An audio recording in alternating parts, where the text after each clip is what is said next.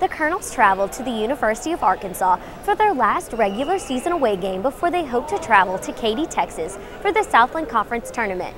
The Colonels fell 56-51 to UCA, who currently has the top seat in the tournament. The Colonels scored 22 points in the second to take a 44-43 lead into the break, but UCA's 8th-ranked NCAA defense stopped the Colonels, only allowing them 4 points in the fourth. Kids played beyond hard enough to win tonight, and in a very tough environment. Again, UCA's lost 3 games all year, and we lost to them by possession at our place, and arguably about the same here. And you know, we were ready tonight. I'm feeling for my kids right now, because everything that they followed the game plan. We had that one short little stretch where we were a little discombobulated on offense, and we just didn't get in the flow of things. But outside of that, we were making stops.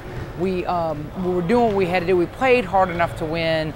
We knew from the jump it was going to be a tough game, but we just told each other we just got to be confident, come in with a lot of confidence, play hard, and just keep battling every possession, win the 50-50 balls. And I think at the end of the day, we played a great game. We just got to learn to finish.